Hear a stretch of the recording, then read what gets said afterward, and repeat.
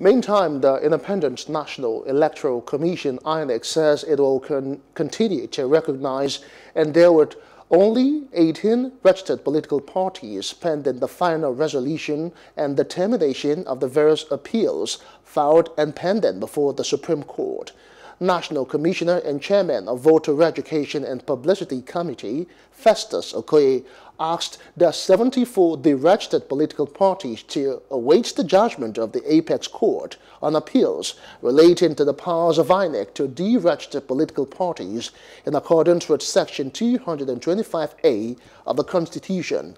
However, the Commission said it was always ready to obey court orders and would abide by any judgment delivered by the Supreme Court.